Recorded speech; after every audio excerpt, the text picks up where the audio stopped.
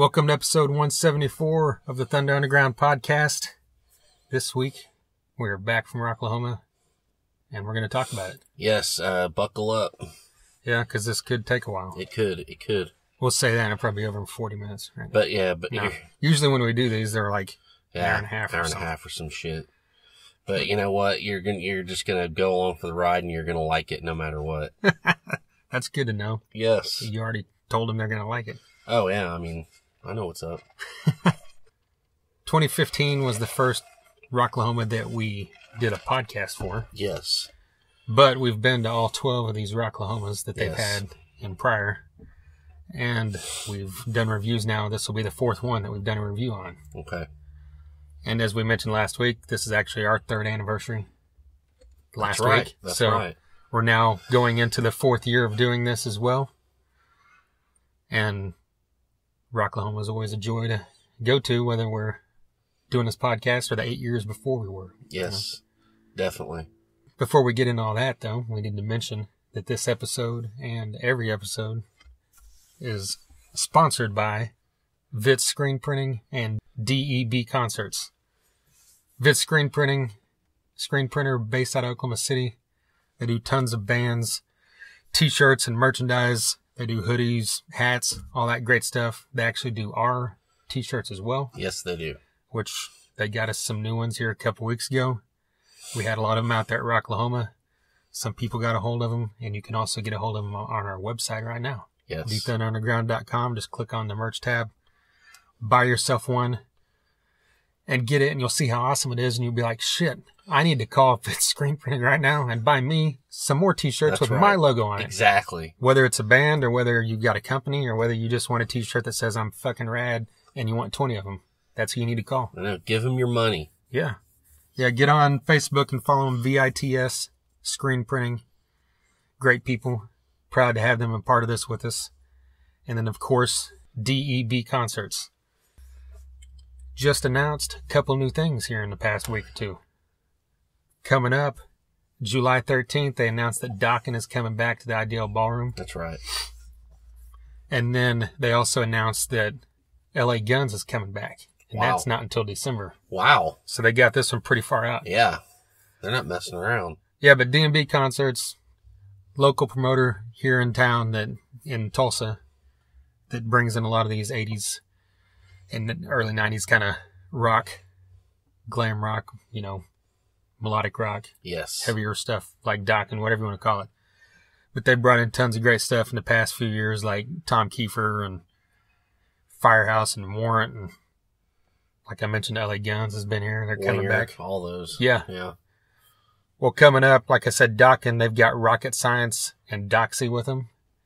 Both these bands great. Glad to see Doxy back on one of these bills. That's right. That's July 13th. About a little under 2 weeks later, Steelheart is playing at Safari Joe's H2O Water Park. That's the old Big Splash for those of you from the area that aren't familiar with that yet. But get out there. They've got a stage, and this is actually like an event at night where, the water park closes, I think, at early evening. Gotcha. And then it's like a special event where you can go out there and hang out at the water park at night, watch Steelheart, get some drinks, and hear some amazing fucking rock and roll. Nice. Can I jump in the wave pool, too? I believe you can. Nice. Okay. All right. Yeah. They can say love ain't easy, and you can say I know, and you can, do a body splash into the wave pool. If I did that, there'd be no more water left. Whatever. So maybe I won't do that. All right. Maybe I'll just spare everybody that pain. No, you got to do it now that we talk about it. Nice. Great. Yeah. Well, a couple nights after that, July 28th, Bisto Blanco playing for free. Yes. They're bringing this in as a thank you for all the people that have gone to all these other great shows they've had. And Bisto Blanco's got Down for Five and Driver opening up for them. Awesome. And then later in August, we've got Faster Pussycat coming back to Tulsa at the IDL with Don Jameson along with them. And then Dead Metal Society is opening that one. Fuck yeah. And then that LA Guns show I mentioned is December 8th. And they haven't announced openers yet, but we've got a while to figure that out. Yeah, definitely. And I don't know if you noticed this. I was going to spring this on you. Okay. That they said this on one of their posts, so it's out there, so I'm going to say it right here. But they said that in the works, they're working on bringing back Tom Keifer. they're working on bringing Sebastian Bach. Really? And they're working on bringing Kicks.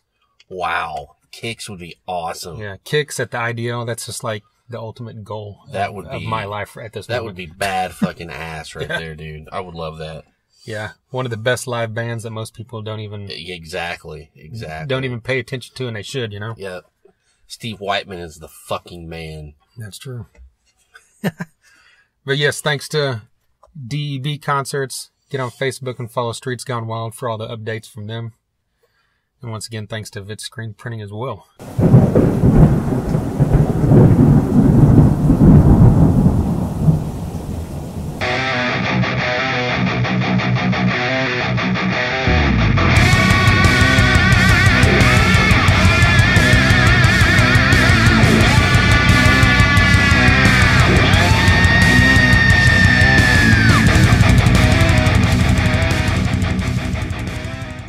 Ready to get into this here, Rocklahoma? Let's do it. So just like off the top of your head, you know, how would you rate this? Is it as good as every other one you've been to or close to it? I mean, it's just, I don't think it was bad. So. Well, it's just, you know, it depends on who you like, really. Yeah. I mean, this was probably somebody's best fucking Rocklahoma ever. Yeah. For me, the headliners weren't really, you know, I wasn't jazzed too much. I love Poison, but I've seen them a million times. Right. Godsmack, Perfect Circle, we all know what I think, or, you know, whatever. But I mean, to someone, it's awesome. Yeah. But I mean, on a whole, you know, just as it always is, vibe and, you know, all the other bands and everything going on and camping and partying. I mean, it was great. It was, you know, what we've come to know and love. Yeah. You know what I mean?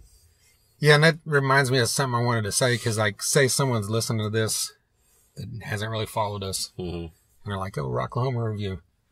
You know, a lot of times when you see something in a review, it's like someone goes out there with the intention of seeing every band, you know, bringing you a report and all this shit. Yes. But, you know, this isn't, you know, fucking Rolling Stone or whatever you Thank want to call it. Well, yeah, but I mean, it's not some publication where we're like doing this. We're doing this because we want to do it. Yes. We do this podcast because we like doing it. We go to Rocklahoma and we see what we want. So there's a ton of bands you're not going to hear us talk about because we didn't go see them because we didn't care. Exactly.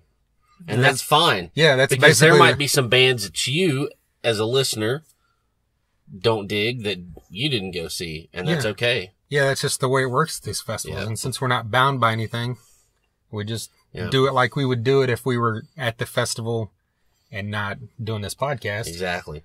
I mean, Godsmack is a perfect example. Do they suck? No. Right. But do I like them? Not really. Right.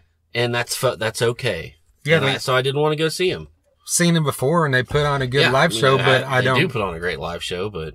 I don't care about their music, so I didn't go see it again, you know? And it's like, same deal with Perfect Circle, you know? And I heard a lot of people say the show...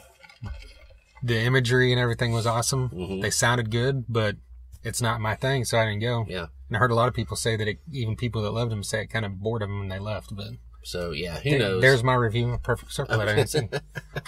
Who knows? Right. But like you mentioned, the whole experience as a whole is what brings most people back to Rocklahoma. Exactly, yeah. Like, a lot of people, I guess, don't realize that most of these other festivals that are in the same, you know, the same category, like the AG stuff, the Danny Wimmer stuff. Yeah.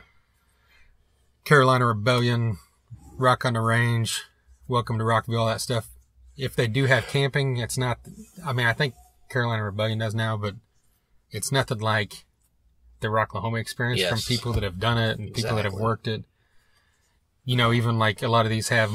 Louder in Life has camping, but there's more restrictions. You see people talking about that. But Rocklahoma, it's just kind of just like a big party in a field with tens of thousands of people camping. Yes. And then also going to see a rock show. So it's like you can go to this festival and see 80 bands, but only like 2 of them and still have a fucking great time. Exactly.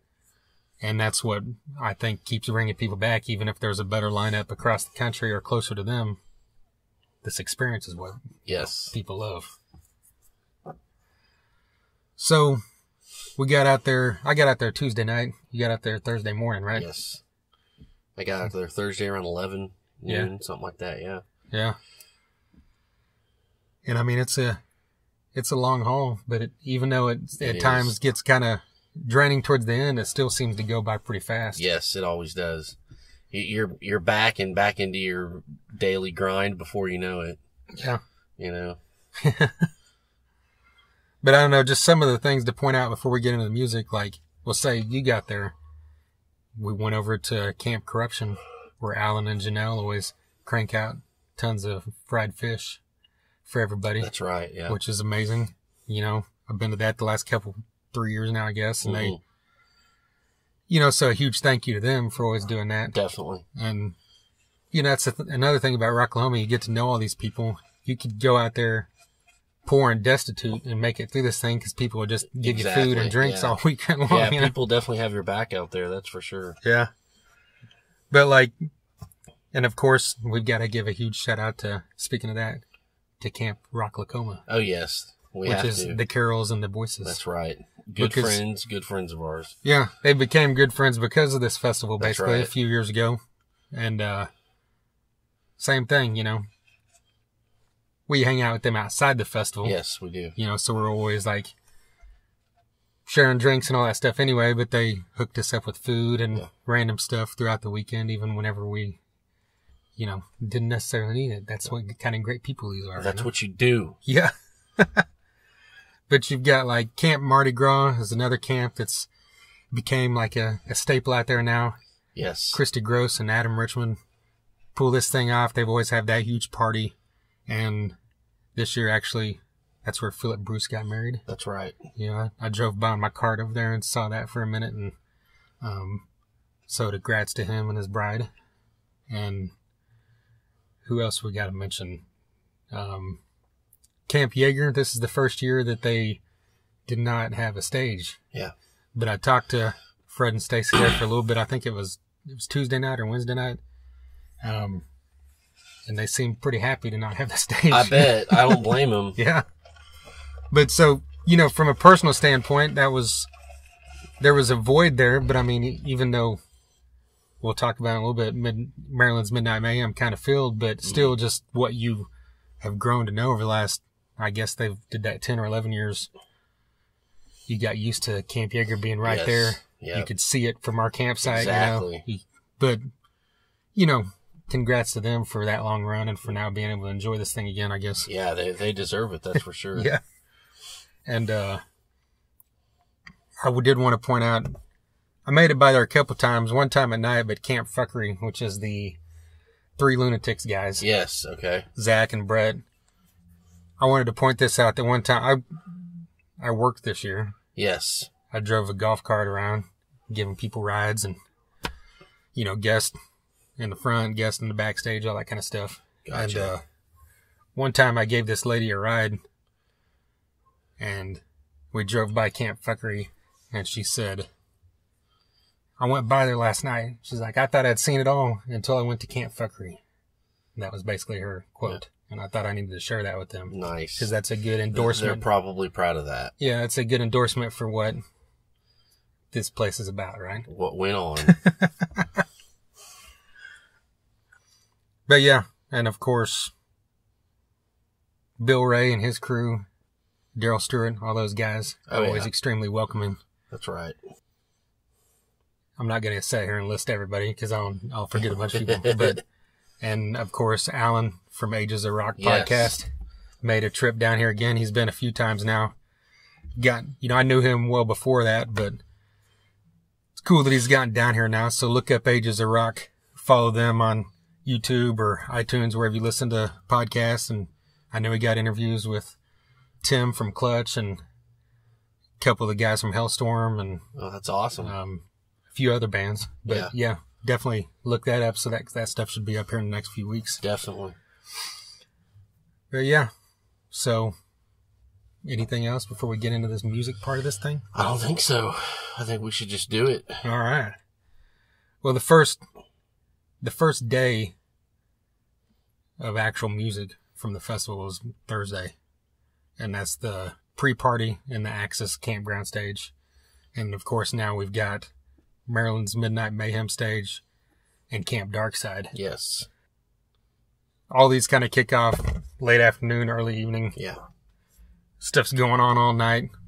So if you know, I'm sure some people camp out at once, see everything. Some people bounce around, try to see everything. That's what we've always tried to do. Yeah. So it gets kind of hard, but we got over to Darkside once it kicked off so we could see Solidify. Yes. Which was one of the main goals of mine on this, because you've seen them 2 or 3 times now, right? Yes, they're great. I've yet to see them. So, you know, this was a highlight for me, I'll say it. Well, what'd you think of them? Oh, it was great. Yeah. It was just kind of like you told me, you know. I mean, they're solid as hell. You know, they're heavy, but they're not overly heavy. Yeah. You know, they've got that great, you know, that great vocal in the range where it's not, you know, growly or whatever. Yes. Where a lot of people like, you know, it's more accessible and everything. And they're just great dudes too. You know, hung out with Steven a few times and, you know, met a couple other guys as well. Definitely. But yeah, just really glad to be able to finally see them. Yeah, you know, they've done a good job of, they're heavy and, you know, they're not fucking around, but they also have an accessible sound without sounding like, you know, some douchey radio band. And that they've tapped into that, I think, is pretty special. Yeah. You know, that's a kind of a rare line they're riding, and, you know, that's pretty cool that they can pull that off. Yeah. And you can see them in Tulsa in October. That's right. At the Thunder Underground Fest. Definitely. I'll be there. Yeah. Put on by Scarstruck Entertainment. That's right. At the Venue Shrine in Tulsa. I can't wait. Some of these other bands are going to be there as well. Yes. Like SwitchbacH. They took the stage right after Solidify. Yes. SwitchbacH is always badass. Just a great band that kind of mixes old school metal with a new school sound as well. Mm-hmm. And, you know, Curtis is just such a badass frontman. And, you know, over on the Maryland's Midnight Mayhem stage, you know, unfortunately, Maryland, I don't know if she was solely putting this together. Yeah. But, you know, she ended up in the hospital and she missed Rocklahoma. And a lot of the preparation leading up to this, someone had to take it over, and Curtis stepped in and took this thing over. And from what I gather, you know, he kind of handled everything there at the last minute. Wow. So kind of pulled this thing together. And I know he was over there. I saw pictures and stuff. I didn't see the stage until it was done, like Wednesday night or something. Mm-hmm. But you saw the stage. He basically built the majority of that thing himself. Yeah. He had a couple people helping him at times, but I mean, they didn't bring in a trailer like a lot of people do. He built an actual stage, and I mean, It looked good. It was well done. I mean, this guy's been in the music business since we were kids. Yeah, you know? Pretty much. Late 80s, I think. So He knows what he's doing.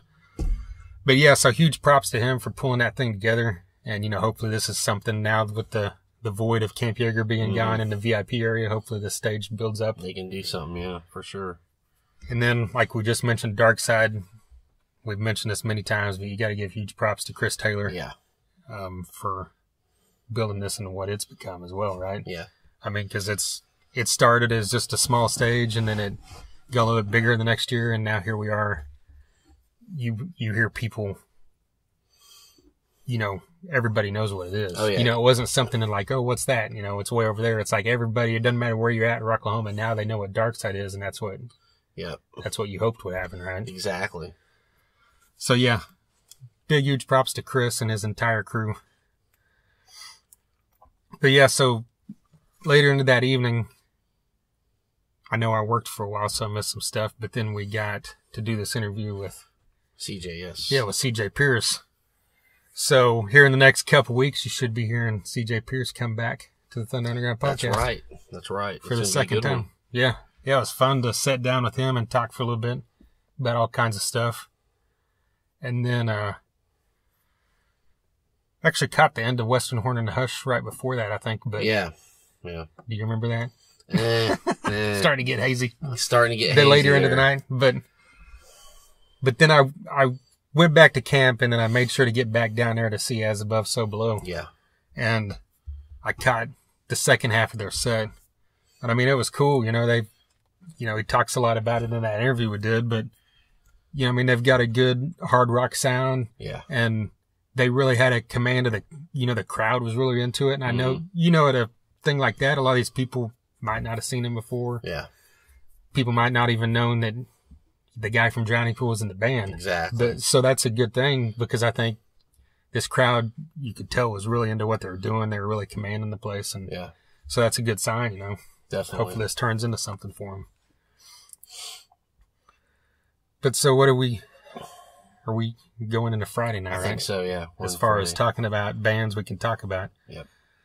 But so, and here's another thing I want to point out that I hadn't mentioned yet, is that all these other reviews we've done, it's kind of like we can kind of bounce off each other on what we saw, but on this thing, there's a good chunk of these bands that either you saw or I saw. Yeah.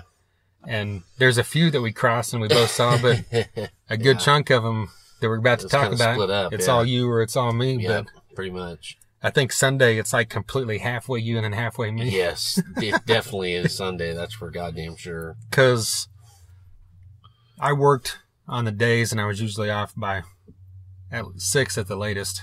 So I missed all the early bands, which unfortunately for me, the main things that I was bummed about was Sevendust, Andrew WK, and Trivium.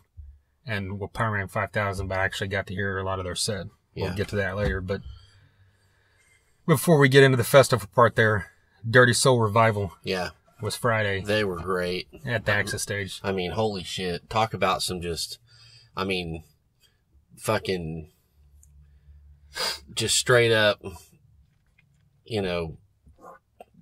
blues rock, southern, just bearded fucking goddamn, just good American rock and roll. Yeah. I mean, these guys were awesome. The last 3 songs, the singer / guitar player, who's from Tulsa, by the way, he played with his fingers, no pick, and he was just wailing. I mean, it was just, that was, and that's kind of, it's a lot of what I've been listening to lately anyway, so that was just so good. They were great. Yeah, and that album, we've talked about it a while back, but Brand New World. Yeah. Their album is fantastic. Badass, yeah. I mean, that's literally, if you're into any kind, like you said, bluesy, southern, kind of just straight up rock and roll, these guys, you got to hear this album. Yeah, for sure. But I didn't really put the rest of this in order. That doesn't really matter. You caught Down for 5, right? Yes, I did. I caught them later on their next performance, but... Yeah, I hadn't seen them in many years, so it was good to see them. They sounded great. They were all in good spirits, having fun. And they did a new song, which is fucking awesome. Forgive me, the title of the new song escapes me. But yeah, it was so good to see those guys again playing. Yeah. Great. Yeah, and I caught them, I guess I could just talk about this now. Yeah. Since we're talking about it, but I caught them, they were one of the final bands to play when they took the stage Sunday night after Poison on the Retrospect stage, D&B processing stage, sorry. And I didn't catch the first one because I was still working, but I know that I think they got a 30, 40 minute set. And then that one on Sunday night, they got like over an hour. Oh, wow. Because they were the last band in there. Yeah. There were some bands in the campgrounds and stuff, but yeah, kind of like you said, you can tell they're having a great time. It's just, this is just one of those bands I'm so excited that they're back. Exactly. You didn't know for a while, because Scott and Jane are real successful with what they're doing with Rocket Science and everything. So it's cool to see this back. And like Scott mentioned, they're going to record a couple songs coming up. So yeah, that's going to be great. Really excited to see that. And I mean, the band sounded awesome. Psych always sounds awesome. Jane is she did a solo on that night. She did the national anthem. Sorry, why did I draw a blank on what it was called? She did the national anthem. They had the flag out there, but like, as she did it, she added a lot to it. And then at the end, she just went on this solo that was just, I can't even describe it, but it was just fucking insane. Everybody the crowd over there was just eating that shit up because it was badass. But yeah, so check out Down for 5 and definitely listen to our previous episode, the Rocklahoma preview episode, included Scott from Down for 5, and it's got a ton more than just talking about Rocklahoma. Yeah. So look that bad boy up. But so, Firstryke is also back. Yes. Rick Adams brought this back, and Mike DiPetrillo is back with him. I think this is the first time in 3 years, maybe I heard him say at some point. But yeah, just another band that it's cool to see back. Just the classic 80s, rock, kind of heavier rock sound, like in the more classic metal sense. And, they sounded great as well. And just really, because I'd seen them before, but in quite a while. I think the last time I saw them was when they opened for UFO at the Vanguard, like several years ago. Oh, wow, yeah. And I know I'd seen them way back, but yeah, just really excited to see these guys back as well. And DiPetrillo's pulling double duty with that and Driver. But then I don't know, who'd you see first? Was it Andrew WK? Trivium was first. And they were great, They were, Matt Heafy was really getting the crowd into it. They ended with In Waves, and, that was always cool because I love that fucking song. Their new songs are good. I mean, it was a short set, but I mean, they brought it, that's for sure. Did they play anything new? Oh yeah. Probably like one or two. The Heart from the Hate. Heart from the Hate. They played that. Yeah. What's the fucking other new one that was a... Beyond Oblivion wasn't a single. I don't know why I'm drawing a blank. But they played it, yeah. Man, and then they played... what did they play? I can't even remember. It was just a blur. Yeah. Trying to go back and remember all these after you saw so much stuff. Yeah. All weekend. But yeah, they're one of those bands that never disappoint. No, yeah. I mean, they were awesome. And then after that, it was Andrew WK. And that was grand and, majestic like you would know that it would be. Right. Pizza guitar and everything. Hell yeah. So, I mean, I hate that you missed it. You would have loved it. Yeah. So it was super cool. I'm glad I got to see him a couple times in the past couple years. Yes. So. Yeah. I mean, but,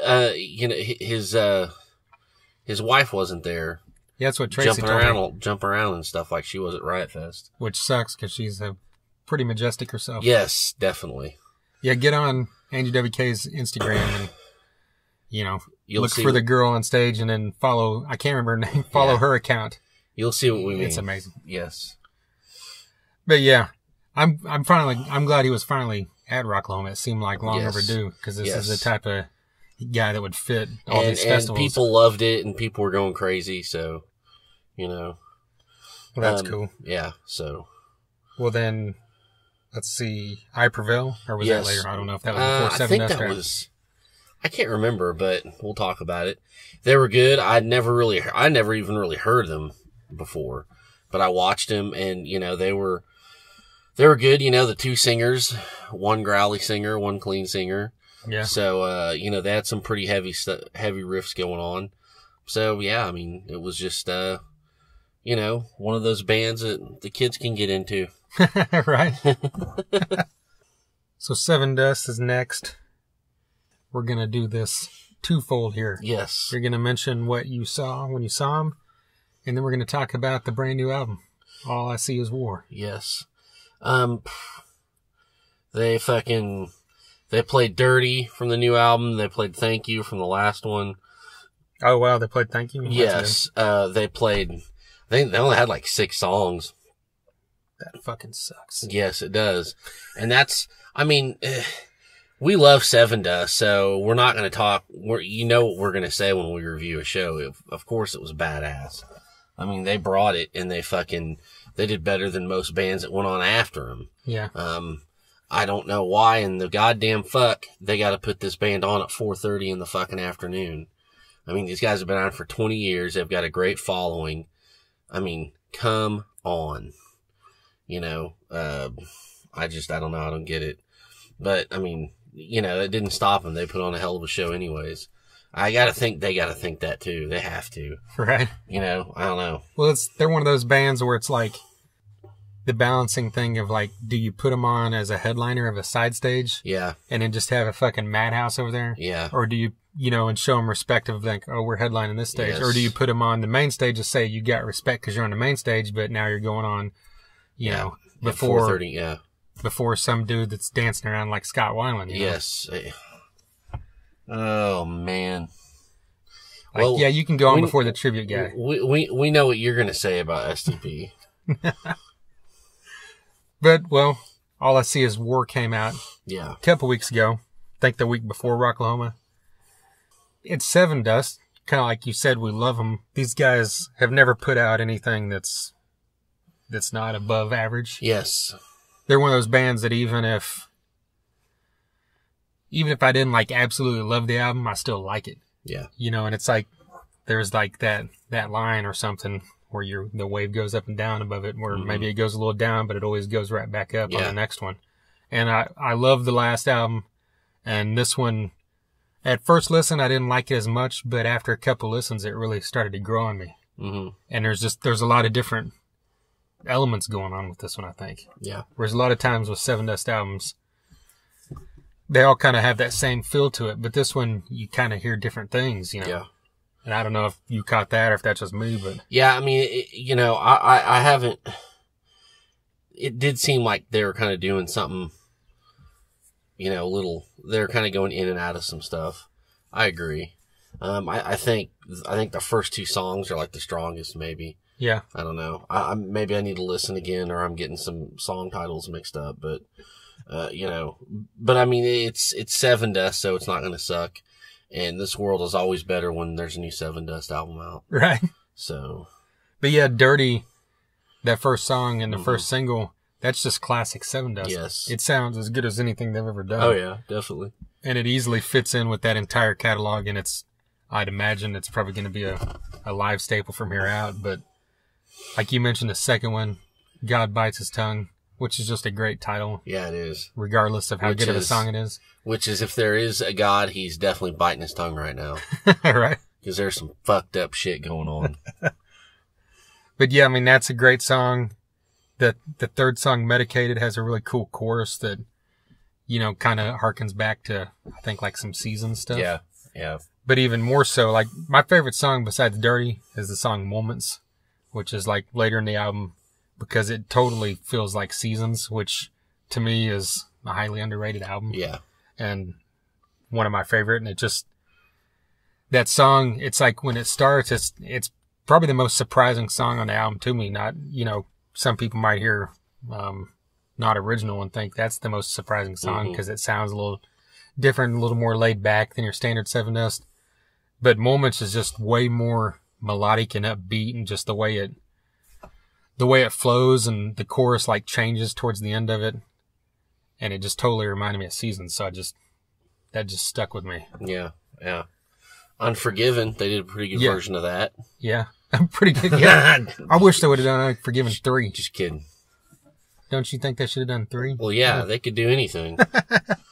And the final song, The Truth. Yeah. Kind of bookends this thing where it's just like Dirty, where it has that classic Sevendust feel. Yeah.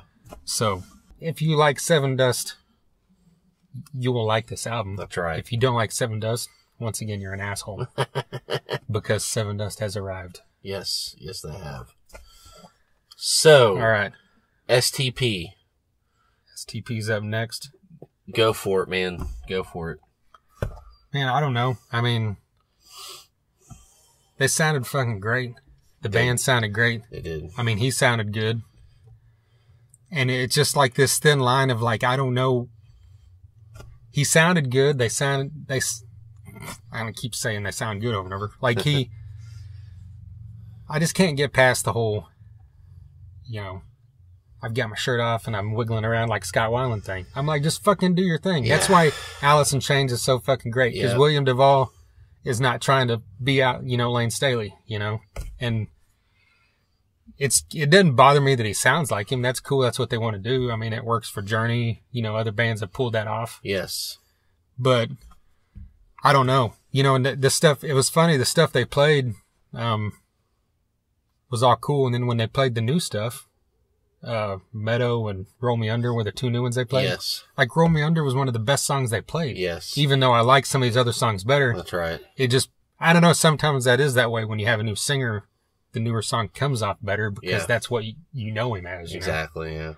But, you know, when they played stuff like Dead and Bloated, or they played Down, which I thought was awesome, you know, which songs I loved, it was great. There's no denying that. It sounded good, but it's just like this thin line. I can't decide which side I'm on with, you know? Yeah, I get that. I think that, and I kind of agree. He's kind of doing the whole, man. I'm like you. I don't know which, because I don't want to talk shit. Yeah. Because they sounded fucking awesome. And they were great. But I'm kind of like you. It's like, dude, do your own, you don't have to act like, I don't know. Yeah, you can sound like him all you want, but you don't have to, like, get on stage and act like him, too. Yeah, it's just like, I don't know, man. Because, like you mentioned before, these guys, like you said, these guys deserve to be out there. They definitely do. Eric Kretz and the DeLeos, because they certainly do. You know, they shouldn't have to suffer because the other singer, you know, fucked everything up, basically. Yeah, pretty much. And so it's a real, I don't know what I don't know, maybe that's, you know, STP was a huge influence on this guy. And maybe that's what happens in him when the music starts, you know? That's true. Maybe that's the only way he can do it, you know? You feel that. So maybe therein lies the explanation, and maybe I'm the asshole for, I don't know. So I don't know. Well, that's a good point, because he doesn't seem fake and ungenuine. Yes, I agree. So, you know, maybe you're right. That's what it is. It just, he can't help it. That's what the music pulls out of you, because, you know, but I'm going to give the whole band a pass. They need to be out there. They sound great. They sound really fucking good. So, hey, more power to them. That new record's pretty decent, so fuck it. You know? I mean, I saw him several times with Scott Weiland. Yes. And it was always good. I mean, I never saw him pull off a bad performance, so this just kind of continues that. Yes, you know, exactly. And like you said, they deserve to be doing that, and I've seen a lot of festivals, you know, they're the second or third band down, and that's what they should be doing, you know? Yeah. I mean, good for them. Yeah, I agree. Because they've got a catalog of music that not only do people love, that just, I mean, they're one of those bands that you go out there and they play 10 songs and you know all 10 of them. Yes. You know, unless you haven't heard the new album, then you know 8 of them, you know? Which is impressive. Well, who we got next? The Cult? The Cult. And this right here is one of the shining moments of the whole goddamn festival to me. Yeah, without a doubt. They were great. They were amazing. Yeah, I can't, you know, say enough how much I love this band my whole life. And I've seen them multiple times. I think I told you that last time I counted. I think it was 12 times before this one, or maybe this was the 12th one. But regardless, it just seems to get cooler every time. I know. You know, you're talking about some of the most underrated fucking tandem ever, you know, with Ian Astbury and Billy Duffy. And they make it look so easy, you know? Yeah.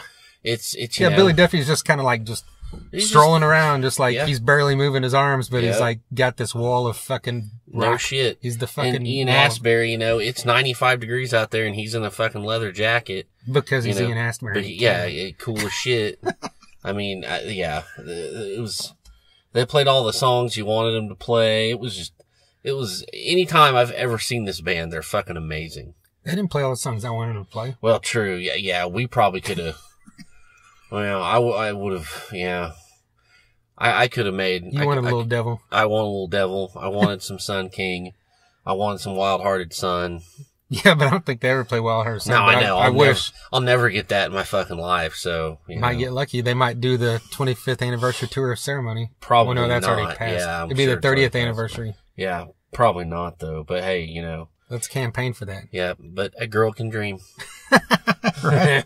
But they played Rise, which. Yes. I'm glad that last time I saw them, the last couple times I think they played that as well. They brought that back, and you know, that's kind of an album that a lot of people probably missed because it came out, 2000, 2001? Yeah. Beyond Good and Evil. Yeah, and it's just a fantastic album. So I'm glad they still represent that a little bit.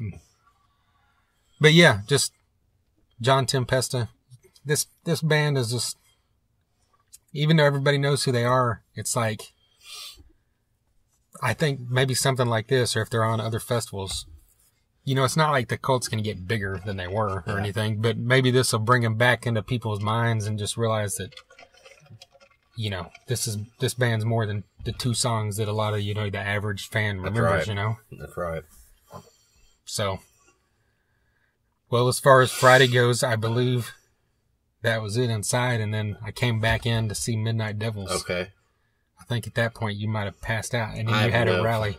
I remember that. No, that was Saturday I had the rally. Oh, really? I think. Jesus Christ.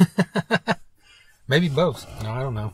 But Midnight Devils, you can't say enough about how energetic and just awesome this band is. I just hope, you know, I'm glad that, you know, they keep bringing them back. You know, that, well, this is technically the first year Midnight Devils have played. Yeah. 3D in Your Face played the last 2 years. Yes. So this is the 3rd year in a row. And, you know, the 3 guys that are now in Midnight Devils are also the 3 guys in 3D in Your Face. Yes. But the 3D in Your Face has a different singer in this 3-piece. Mm-hmm. Where Sam Morris, the bass player, does all the vocals. And I was kind of curious what they were going to do. But they played several 3D in Your Face songs. Gotcha. And, you know, we both love 3D in Your Face. I love the way the songs sound. I love the singer's voice.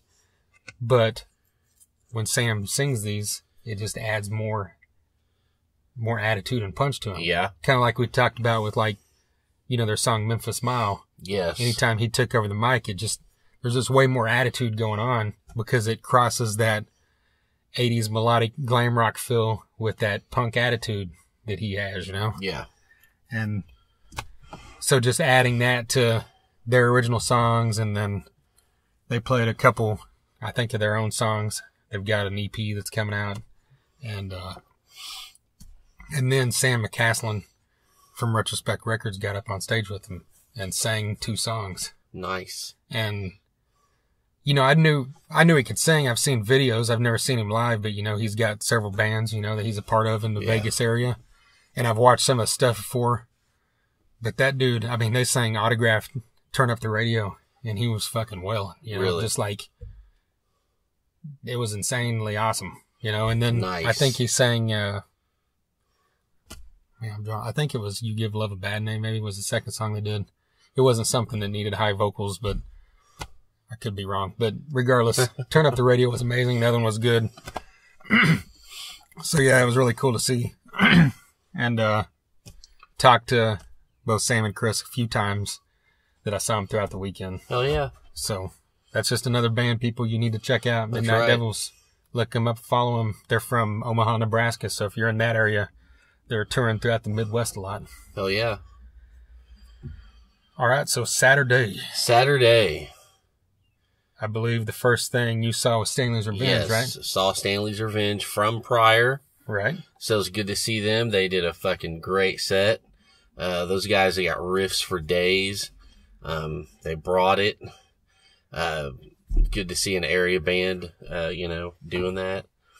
I think it's like every time I see them, they get better live. I mean, not that they sucked before, but it's just, you know, it's like, I don't know. It's like they're gaining more, you know, they're just gaining. I mean, they're really, they're just probably getting tighter because they haven't been together a long time. Yeah. And I mean, it's just, their singer's badass, you know, he's just got like a voice of a demon. It's great. I mean, they're just great all around.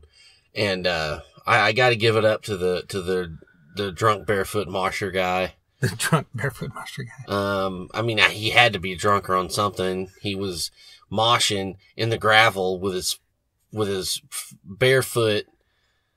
That's hardcore. And he was like, you know, he was getting all into it and he knew all the words and he was like conducting, you know, like he was a heavy metal conductor, you know, of the band, you know, like a orchestra conductor would do.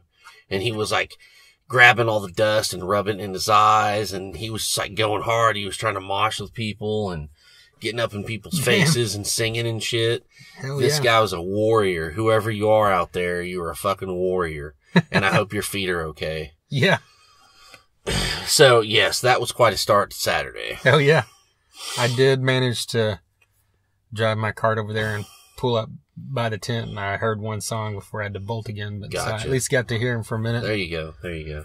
But glad you saw him. Yes. Well, going into the festival grounds, I guess Powerman 5000 was the first band you saw. Saw them. They were good. I mean, we kind of hung back. There's a lot of people up there to see them. That's good. There was people were really looking forward to that, I guess. That's cool. I was kind of wondering, because that's... Oh, yeah. They had That's a band I've continued to follow throughout their career, but I know a lot of people kind of lost probably after the first couple albums, and so it's cool to see, even if they're only over there for the nostalgia reason of a couple songs, but. Oh no, yeah, they had quite a crowd, so that was good. Yeah, I was back behind the stage, like finishing up my shift, and I heard probably half their set, and it sounded, it was clear, it wasn't muddled, so I got to hear at least what was going on. Yeah. And it was, from what I could tell, it was a cool set, I didn't hear organized. No, you're probably not going to hear that. I didn't hear neck bone. Neck bone to backbone, neck bone to back. I wish. Yeah, for all you people who, know When Worlds Collide, you need to go back before that. Get the first record. Yeah. Get the very first record, Mega Kung Fu Radio. Yes. It is fucking badass. Yeah, like when that came out, you're like, this band's doing something different. Oh yeah, I thought this is the one, and then... then they changed the second album, went a little more... Yeah, they went more streamlined, yeah. They got away from the funky type kind of stuff. But they've managed throughout their career to, they're one of those bands kind of like the Cult used to do, or whoever, where every album shifted the sound a little bit. Yes. And this new album that they came out with, was that early this year or late last year? I think it was early this year, but it's a good album as well. Yeah. So check into them if you only know the radio stuff, Well, Diamond Head. Diamond Head. Give me Diamond Head till I'm dead. That's right. I mean... To quote the mighty Pepper Keenan. That's right. What'd you think? That was... I don't know what I was expecting. I don't know if, that's one of the bands I was looking forward to the most. Yes. So it was just, overhyped in my head. But it was pretty awesome, it was to be cool, able to see yeah. them. Yeah, it was good. And, yeah. I think they played, was it 6 songs or 7? 6. And, of course, 4 of them were the 4 that Metallica had covered. Of course, you have to do that. Yeah. And people fucking went nuts. Yeah. Oh, yeah, they were good. I mean, I think it was, they were right before Ghost, right? Yeah. Okay, so what I did was I left early, right in the middle of Am I Evil, because that's what they closed with, right? Yeah. Did they close? Yeah. Yeah. And I went and got my seat for Ghost. I mean, I don't know why, but I just did. And I just wanted to make sure I was right there. And this guy sitting in the row ahead of me, he said, man, that sounds pretty good over there. Who's doing that Metallica song? I knew that's how this people is a goddamn, I know this is a cliche fucking story, but this actually happened. Yeah. And I said, that's Diamond Head. That's who did it originally. He goes, no, it's not. And I said, okay, look, there's this band called Diamond Head that came out probably 5 years before Metallica did. And they were a big influence on Metallica. Metallica covered a lot of their songs, and that's where, they kind of got their notoriety. And so that's who it is, and that's whose song this is. You can Google it, I swear to God. And he was like, no kidding. And I go, yeah, I mean, and so it took me a minute, but he believed me. So I hope he Googled it and, it was affirmed to him. Yeah. So, yeah, that's there's probably 3/4 of the crowd that was thinking the same thing. Oh, yeah, there were. So what do you do? Someone even said, I don't know if someone said that, or I'm trying to remember where I was at, if it was at the end of it, someone was like, that the majority of this crowd is probably lost on, what the fuck is going on right what now? They could be seeing right now, or what historical significance when it comes to rock or metal. Exactly. Yeah, they weren't getting it, but, as music geeks, we can only help so many people at one time. That's right. We're doing what we can, Trent. Yeah. Well, did we skip Clutch? Might have been before that, actually. Yeah. Yeah, Clutch was earlier. Clutch was great. But yeah, I mean... It was fucking hot as shit. Yeah, that might have been the hottest point for me. Yes. Watching a band. Yeah. I went up on the the platform above the stage. Yeah. And like they were playing at whatever time it was when the sun was shining, you know, at that angle right onto the stage. Oh man. And I was just like dripping fucking sweat. And I thought I was going to die, but I stood there and watched the whole thing because it's fucking clutch. Yeah, it is. And that's what you do. Yeah, there were another band, like we mentioned, with Sevendust or whoever or the Cult, where you know every time you see them, you're going to get something great. Yeah. And Clutch is a band, it's always cool to see because you never know what set list you're going to get. You never know what set list you're going to get. Neil Fallon's a great front man. There's just meat and potatoes. There's no frills. They don't fuck around. Yeah. Good stuff. Yeah, and they played, I know they played at least one new song. Yes. Maybe two. I think. And I did like when he mentioned the lighting guy here really sucks. Because he kept like looking down, like putting his hand up. He didn't have on sunglasses, you know, but I was like, that's a clever joke that probably went over half these people's heads definitely. right now. That's awesome. But Clutch has a new album coming out. I think it's not until like September. Yeah. But they've already got one song out. You can hear. And it's good stuff. Yeah. For sure. Okay, and then Ghost. Yes, here we go. This is another. We're gonna camp out on this for a minute. Right. Talk about their new album while we're here. But I mean, this was, for me, this is the highlight of the whole festival. I think they're the best band there. You think they're number one? For me, yeah, they're number one. Okay. Yeah. Yeah, I mean, it's in my top 3 or 4 of the festival for sure. Yeah.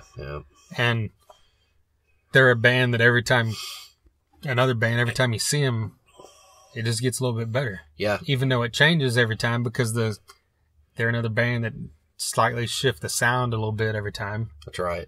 But this new music's even more geared towards like an 80s sound, but when they played the older stuff, it still had the same feel that it used to have. Yeah. So they're not shifting everything, obviously. Yeah, totally. Yeah. But, you know, it was a bigger show. That there's more band members now. They got a third guitar player.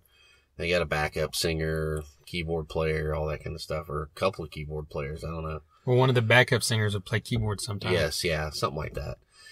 So, I mean, and it's just, it was such a show. It was more than just a band coming up and doing a set. I mean, there was something going on here, and it was really cool to watch. You know, it was grand, lots of stuff to look at. So, and their songs are just so fucking good.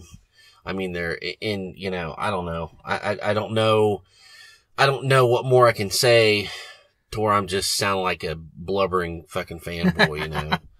Well, something I was kind of glad about or surprised about was, you know, that ever since they've been around or started gaining notoriety, they've been one of those 50-50 bands where people either say, I fucking love them or I hate this band. Yeah. And so I expected at Rocklahoma it was going to be that way when you talk to someone. But the majority of everybody I talked to, I heard like maybe 2 people say that they didn't care for it. Mm-hmm. They might not, I don't know if they might not even watched it. Yeah. But everybody else was just going on about how great it was. So maybe that's a sign that it's starting to shift to where they're getting away from that polarizing level. I think it's definitely a sign. I think that, you know, I think, you know, here's one of your next headliners. Oh, yeah. Of, you know, festivals and arenas and whatever. Yeah, I was thinking that then too, because it's like they're already the second band down. Yeah. And just in the past couple years, that incline started getting steeper, and they've gotten up there quickly. You know, I think Squarehammer probably had a lot to do with that, the radio success. And this new album has already had Rats and Dance Macabre that are starting to pick up. So I think, give it 2 or 3 years, they're going to be, like you said, headlining festivals, I think. Yeah. And I really can't tell you, I can't speak enough on how great it is that with this new record, yes, you know, there's a couple of instrumental tracks. Maybe there's like 7 instrumental tracks. Yeah, no shit. I mean, and you know, it's a short record, and sometimes you feel like maybe there's not enough. And, you know, that can be argued. I don't completely disagree with that. But I really have to give it up to Tobias Forge. He's really bringing some different styles. Yeah. Some things that I think, you know, need to be out. Like, you know, miasma, you know, the saxophone and the proggy shit, you know, and then Dance Macabre. It's like total 80s. I mean, it's total fucking, I don't know. It's just, they're bringing some stuff. And there's some points in the record where it's almost like kind of power metal in a way. Yeah. Or like, you know, the folk metal. And it's just, and the fact that this is being brought to people on a mainstream scale, and they're liking it, and they don't really know what they're listening to, you know, but they're really getting exposed to some styles that they need to get exposed to. Yeah. You know, not just, you know, let's smash our head into the cement and listen to a million Five Finger Death Punch songs and, right. you know, fucking OD on Red Bull, you know, constantly. I mean, there's some, you know, he's bringing some real diversity, to audiences that really need it right now. Yeah. So, you know, if that's what's happening, and, you know, if there's a couple instrumentals, so be it, whatever. Yeah. You know, I did notice there's nothing like there's nothing like super, I don't know if I want to say, maybe grand is like, you know, He Is or a Monstrance Clock, you know. Right. But that's fine. I mean, because there's still catchy stuff going on. There's still evil stuff going on. So, I mean, I think it's a pretty good record. Yeah. Well, yeah, the first listen, I was thinking the same thing. Like, there's a lot of stuff going on here, and there's a lot of instrumentals, and I was kind of like bummed when I first listened to it. But then the second listen, it all kind of clicked, and I'm like, what you said, it's like, it's crazy that someone can be successful, you know, and sell records based off, you know, a couple songs. Yeah. And then there's at least, 3 instrumentals on here? Yeah. One of them's the intro, I guess. Yeah, like, so 2, you really. know, and just overall, 2 or 3 of the songs are pretty laid back as well. Yeah. And then, like you said, it's like the sounds got that, you know, with Rats has the 80s rock sound. Dance Macabre has the 80s pop sound. Yeah. So it's like, it's just amazing that in this day and age that's successful to me. Yeah. And I'm kind of glad about it, you know? Yeah. I mean, same here. I mean, I think Pro Memoria is, to me, that's one of my favorites because I love that chorus. Yeah. You know, and it's pretty dark. And I think, you know, that's something that you need on a Ghost record. Yeah. Faith is great. Yeah, Faith is probably my favorite one right now. Yeah. Like, it opens, it sounds like Avatar. Yeah. Yeah, it does, doesn't it? But, and when we saw them at Rocklahoma, they opened with, I think, Ashes, and then right into I Rats. think they opened with Ashes, right? Yeah. And then it went into Rats, yeah. So they opened with the first 2 tracks on this. Yep. And then they also played, besides Dance Macabre, didn't they played one of the instrumentals, but I can't remember what it was. Oh, I don't know. But, yeah. And then, of course, when we saw them, they played Ritual. Yes. And Year Zero. And He Is. All the stuff you want to hear, you know. I'm sure you're glad they played He Is. Oh, man, I loved it. That was so good. Dude, okay, look. I was pretty... Oh, there's a Ghost right there. See, I was pretty lit. So I was singing along, and I was really getting into it. I was kind of that guy. Yeah. Just kind of, though, not fully. Don't worry. But I mean, they're highlight of the whole fucking weekend for me. They're impeccable. Yeah. Yeah, they sounded phenomenal. Yes, they did. Well, after that, later that night, I saw Dead Metal Society. Yeah. Seen them many times. Like we talked about, 9 was on the previous episode. So go back, check that out.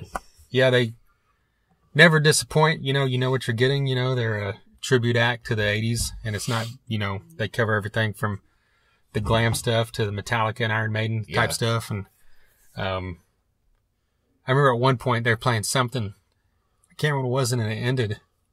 And I'm not bullshitting you. You can ask Tracy, or I'm trying to remember who else was over there. Oh, you were there. That's what I'm saying. Yeah. I said they kicked ass. You were saying it right next. I thought you were saying it somewhere else, but no. Holy fuck. Anyway, remember I yelled "Smooth Up in You"? Just like, yes, and as a joke, and then like they did it. 2 seconds later, he screamed "Smooth Up in You," and like 3 people in front of us turned around like, "What the? Who's this fucking guru? How's he fucking know that shit?" Yeah. So then after every song I had drank enough that I started screaming song titles but never got another one right. You were drank enough? Yeah. Drunk enough? Both. Oh, yeah. Well, I was too, so I guess I shouldn't talk shit. Yeah. But yeah, Death Metal Society, they're a band that if you ever get a chance to see them. Oh, you got to. They play in the Oklahoma, Arkansas, Texas area a lot, so get out there, check them out. And then they played November Rain, even though Nine said on our podcast they wouldn't. Yes. So calling him out for that lie that he had. Anyway, was that everything for later that night? I mean, I know I saw other stuff. I just can't freaking remember what. Yep.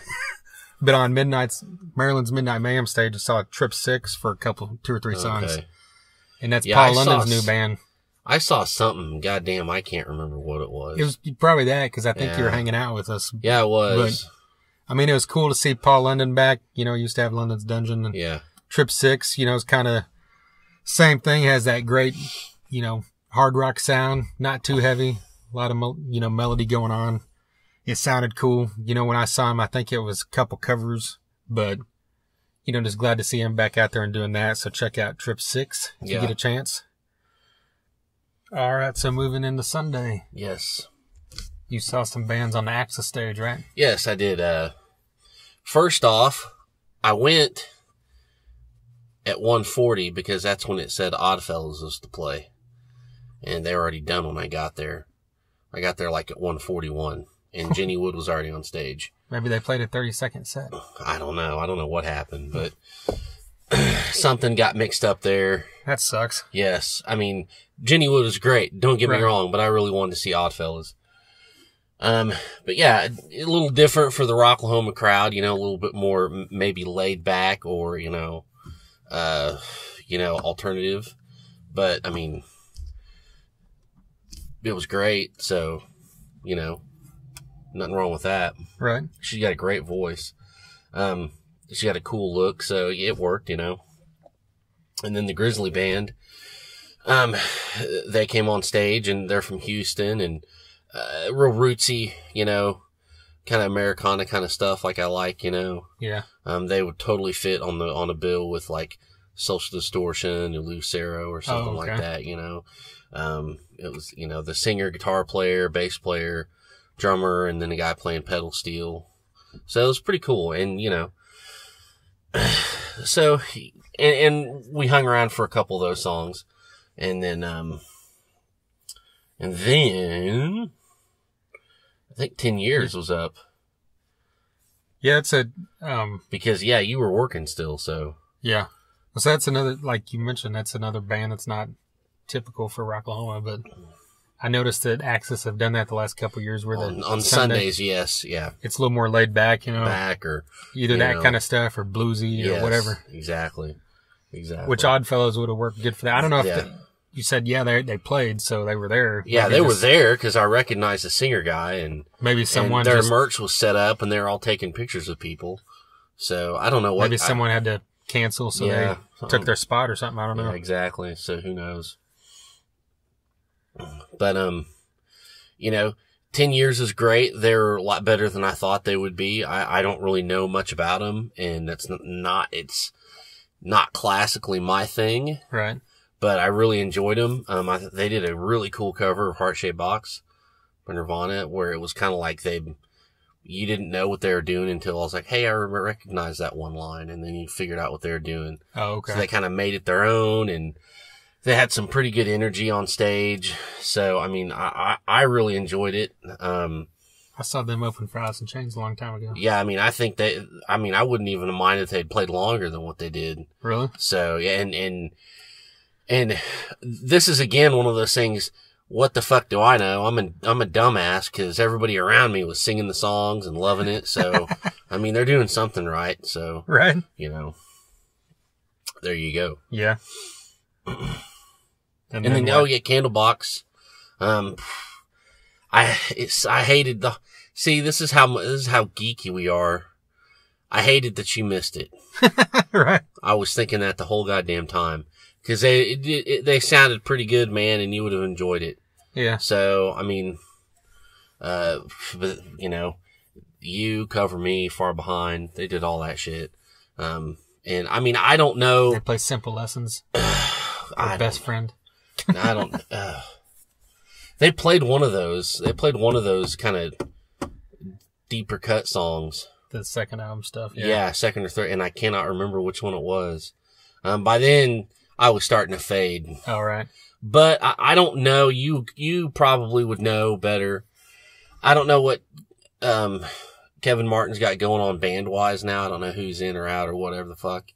But they all sounded great. You know, I think honestly, I know whoever's there, they're killing it. So they did a couple shows with all the original members, but that's not the actual lineup right now. Yeah. But like the 25th anniversary, or no.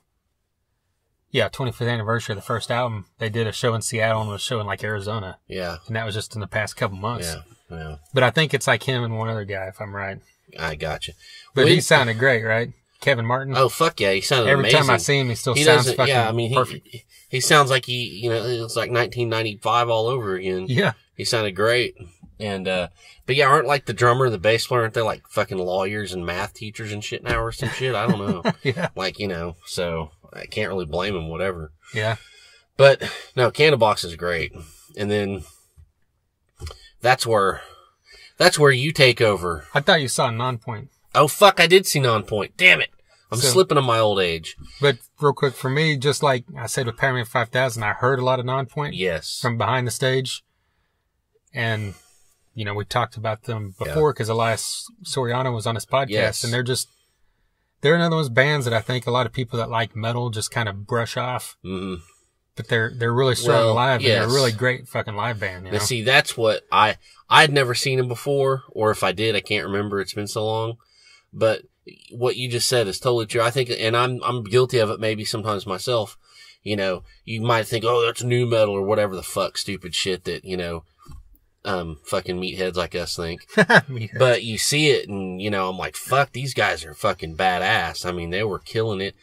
It's like 300 degrees outside and they're jumping around and they all got long sleeves and pants on and dreadlocks that probably weigh a ton. It doesn't fucking matter. They're killing it.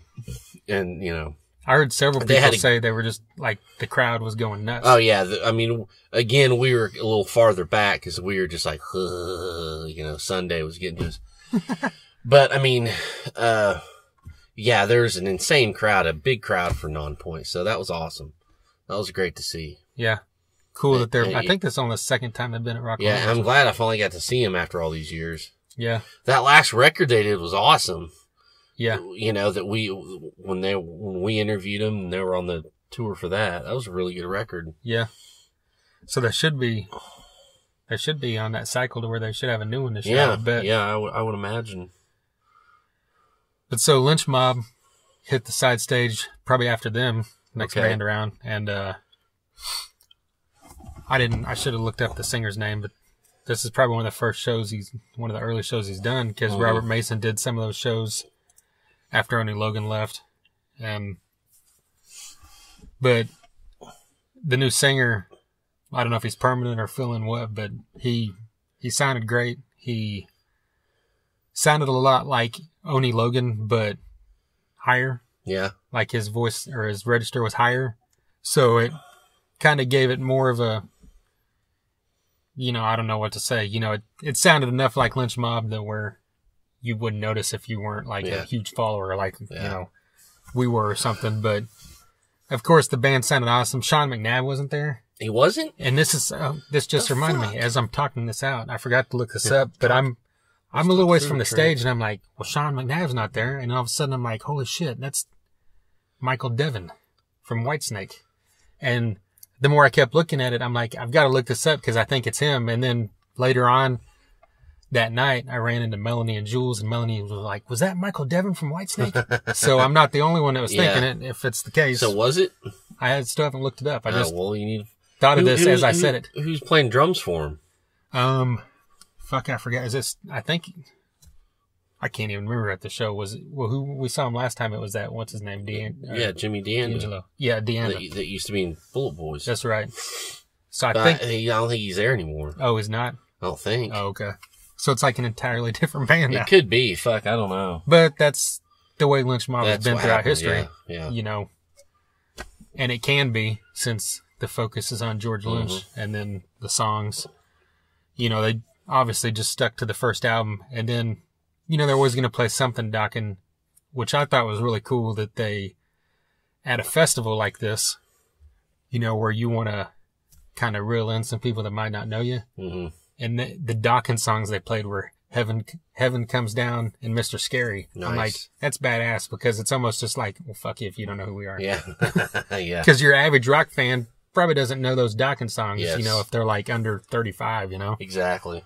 And those are like way better choices than some of the other stuff they could have picked. So I was really glad to see that. Of course, Mr. Scary is unbelievable. And so they sound great. So if moving forward, if this is their singer, you know, I mean, it's going to continue to be good. Right on. And of course, Tom Keifer, one of the highlights throughout the weekend for me. Yeah. Never disappoints.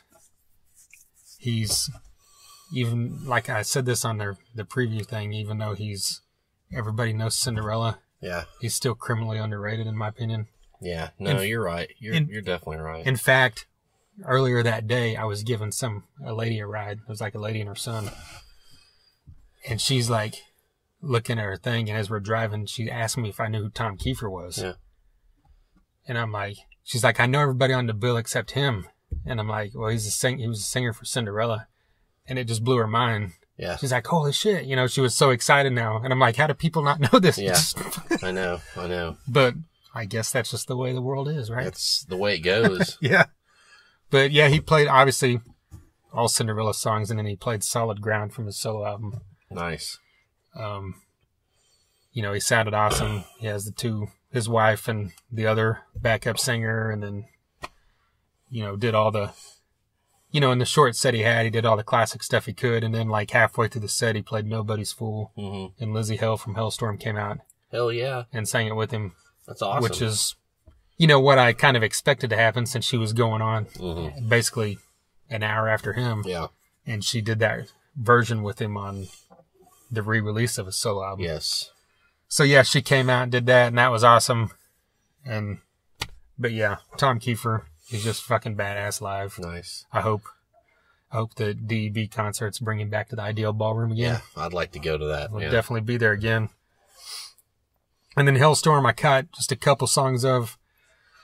And they're a band that I've always liked, but I just kind of lost touch with. And like, when you see them live, though, it kind of reels you back in, because she's just so she's just one of those people that, like, it's happened slower than I thought it would, but I think 10 years from now, you know, they might not be the level of like a Foo Fighters or an Avenged Sevenfold, but they're going to be up there where they're like at least the second band down on these festivals. Yeah, they need to be. This band can be in for the long haul, because she's a fucking powerhouse singer. She's obviously got the look as well. Yeah. And the crowd just fucking goes apeshit for this band. Yeah. You know, and her brother is just a showman as well. That guy's an insane drummer. And yeah, so, you know, more power to him. I need to like reel myself back in and check him out more. Yeah. But, you know, because I was really into those first couple albums and then just kind of lost touch. But did you ever, like I told you to do, go look up the YouTube videos of them when they were kids? I forgot about playing that. at like street festivals and carnivals. I forgot about you that. You have to fucking do it. It's insane. It's hilarious. It's classic. You said it's her and RJ and like their dad? Their dad, yeah. You've got to see this shit. You'll thank me for it. Yeah. Well, after them, Cheap Trick, and this is my number one of the whole festival. Really? I figured it would be. And I kind of, you know, that's what I talked about going in. It was my most excited to see, and they lived up to it, because this is only, the third or fourth time I've seen them. Yeah. And they're just an unbelievable live band. They just command the audience, and even though, you know, half that festival audience might only know like 5 singles, you know. Yeah. The other 5 songs they played, you know, people are just into it and going nuts, even if it's like a deeper cut or something. And they, of course, played all the hits, and towards the end, they played, actually, it was the last song they played, Surrender, and they brought out Halestorm, Pop Evil, and I think a couple of guys from Lynch Mob, maybe. Was it Tom Keifer's band? Yeah, and then Tom Keifer as well. Yeah. And they all sang. Oh, that's cool. Sang Surrender with him, and even I think Tom Keifer took one of the verses, and maybe Lizzie Hell did, and then the rest of them were just doing backups. Yeah. That's awesome. Tom Peterson? Yes. Yeah, Tom Peterson had like a extended bass solo, which was unbelievable. Because he plays like 102 string bass. Yeah. And he had on his big ass hat and his scarf thing, and then he played that, and then he did a song where he sang it, and then, you know, just they're the quintessential fucking rock and roll band. Yeah, I mean, they're one of the best. Yeah. There's a reason why they're in the Rock and Roll Hall of Fame now. Yeah, they should have been there 10 years prior. prior. Oh, fuck yeah. Yep. Well, Poison closed it out. And like you said, you've seen them a million times. You know what you're going to get. But they just... It doesn't ever get old to me. No, yeah. Because it's always fun. It's always fun. It's crazy that, like, Poison's the type of band that so many people, especially that like metal or something, are going to rip on. But they went out there at a festival full of, like, tons of other bands and fucking owned almost every one of them. Yeah, and they maybe headlined not Cheap Trick, you know, maybe not Ghost or whatever, but they headlined the thing. The place was fucking wall to wall packed. Yeah. And like I went down in the pit and I couldn't even get further than like 10 foot into the pit without like pushing through people, you know, and it was just like everybody was out there watching them. They put on a show. CC DeVille did a long ass solo, which I know you would hate, but it wasn't the Swallow This Live solo. It was fucking, so it's probably good. It was fucking cool, you know? And then like partway through, I go back over to Tracy and Maggie's seats. And like Mike Thrash is over there, we're hanging out. Kevin and Rachel Graham show up, and Kevin Graham's just like going ape shit, and he's like, "I can't believe we're fucking watching Poison together." And I'm like the biggest Slayer fan on earth is going nuts awesome. for Poison. So that shows you right there. That's what it's about, man. That this band is a party band, you know. That's what it's about. Yeah, and it was a perfect band to like close out the headline main stage for this thing. That's awesome. And that was, you know, pretty much it. I mentioned I saw Down, you know, we already mentioned Down for Five. Yeah. And I talked about that, but that was the only thing I saw after that. Besides that, I remember I saw the band Soul Crisis on Maryland's Midnight Mayhem stage. And okay. They're at Oklahoma City, and I've seen this name for a long time, but I've never seen them that I know of. And I caught the end of their set, I think about 3 songs. Me and Tracy saw it, and they were really cool. They had it was a real heavy kind of metal sound, but they also had like some industrial electronic elements in there as well. Yeah. And, you know, they were throwing down. That was like, that night was fucking hot. Like even most of the nights after the sun went down, it felt good. But that Sunday night after the sun went down, it was so fucking hot. You know, even I felt that at like 2 a.m. But, you know, these guys were over there throwing it down in the heat on that stage. And so it's cool to see them. So look up Soul Crisis. Fuck yeah, do it. And again, a big shout out to Curtis for pulling that thing together. And I hope next year it's even bigger. And so if you're in the GA area and you didn't know that there's a VIP stage because Camp Yeager was gone, next year you know now. That's right. To look for it. You got Maryland's Midnight Mayhem stage. And if you're in the same thing in VIP, you know, wander over at least once, you got to get over to Darkside. Yes, definitely. It's a freaking party. They have a big, huge tent. Put on a great show. And, of course, Axis is in between the two. So you got a point to stop and hang out as well. That's right. You got to love it. Yeah. So there you go. We did it. Another one. Rocklahoma 2018. Yeah. In the books. 12 in a row. Yeah, 12 in a row. So is next year 13 going to be lucky or unlucky for you? It's going to be lucky. I thrive off that unlucky shit. They'll be lucky because Ugly Kid Joe's going to be there. I fucking wish. I've said that at the end of every review episode we've done, I think. Now, they need to be. I was thinking, because I listened to Menace of Sobriety the other day. Nice. And I really wish, I've never, ever seen them ever in my fucking life. You haven't? No, and never. They're one band I've never seen. Well, that's right. I've only seen them the one time. Yeah. Back in like 93. Yeah, so. It's just. But they, you know, I don't blame them. They, you know. Their former drummer was there headlining Saturday night. Yeah, true. They probably couldn't fill a backyard here, but they can go to Europe and fill places, so they go play Europe. Then I get that. Yeah. So people don't get it here. Hey, well, another band that has always been hanging around Europe, I noticed, is starting to jump on more and more of these festivals is Monster Magnet. I know. I just saw they announced Louder Than Life, and they're on that one. And like last year, they were on 2 or 3 of them as well. Yep. So maybe we'll get lucky one day and they'll be on that side stage at fucking 3:30 in the afternoon. Yeah, no shit, no shit. So yeah, we did it. There you go. Yeah. There's what it is. Yeah, get on the bottom of this Facebook page or wherever you're listening to this at and comment, who were your favorite bands you saw? Because I'm sure you saw Godsmack, thought they're awesome, or I'm sure you saw, I don't know, you saw some bands on the campground stages that we didn't. Yep. Let us know who was awesome. That's right. Let us know who you liked. Yeah. And so we've talked about, like we said, Elias, the singer of Nonpoint, John Connolly, the guitarist of Sevendust. Midnight Devils. Yeah, Midnight Devils. Down for 5. Down for 5. I'm trying to name off bands we've had on this podcast before that were there this year. There's been a lot of bands in the past. Firstryke, Mike DiPetrillo's been on there a million times. A million times. That's right. Fucking, yeah. I'm trying to think. The campground stages had like Fist of Rage and Grind and some of these bands we've had on. I mean, but just go back through. Previous Rocklahomas, like the early days when it was all glam. Guys from those that have been on our podcast. We've had on guys from Warrant. We've had on guys from Firehouse, Trickster, Bullet Boys, Lillian Axe, Taiketo. We didn't mention that Chris McCarville is the bassist for Dokken. Yes. His band played out there, but Max Explosion. I sold out and I had to see Lynch Mob. Sorry, and all the chaos, yeah. And then, that's after you had went out.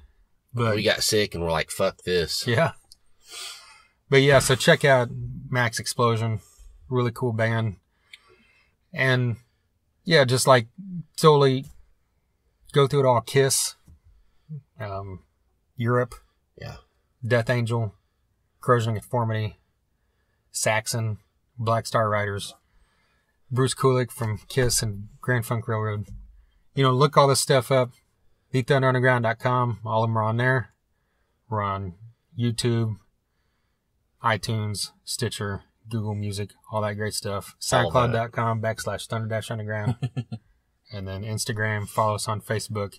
Get on Patreon.com. Look up Thunder Underground. Throw us a couple bucks. That's right. We'll use it to buy some tactical firefighter. What the fuck's that say? Tactical Combat Firefighter American India Pale Ale. There you go. This is new. I'm trying it. Fuck it. I mean, it's got a cool can. It's got a firefighter with a hose in one hand and a machine gun in the other. So if 4 of you donate... That's great in our climate right now. Yeah, if 3 of you donate $3, then we can get another 6-pack of this. Yeah, why not? Yeah, I mean, I think this was $30 for a 6-pack, so... I'm just kidding. I don't know. Right. But, so we need more of this shit, so... It's kind of like what the guy on Starship Records commercials used to say. Send me your money. That's right. Send us your money. Please. Yeah. Yeah, seriously. If you listen to this in a couple bucks, it goes and helps out all kinds of stuff we're doing. And like we mentioned early on, our sponsors, Vit Screen Printing and DEB Concerts, both help out a ton. We're hugely grateful to both of them. And That's right. If you look, if you become a patron for just $1 a month, just for that, Trent will send you a good morning text every morning. Every morning. Not for $1. It needs to be $7 for the good morning text. Okay, $7. Okay. Let's do it. Right on. Does that cover this one? I think so. I think we're done. All right. Well, like we mentioned early on, CJ Pierce from Drowning Pool and As Above, So Below will be on here coming up. And we've also got this one we've talked about for a while with Sean McCoy of Bobaflex. That should be the next one you hear. Yes. And we've got some other stuff in the works. But As always. Yeah. I'm going to see John Fogerty. He's going to see Yanni. So until next time, we'll talk about that stuff, right? Sure. Okay. All right. Until next time. Thunder Underground, y'all.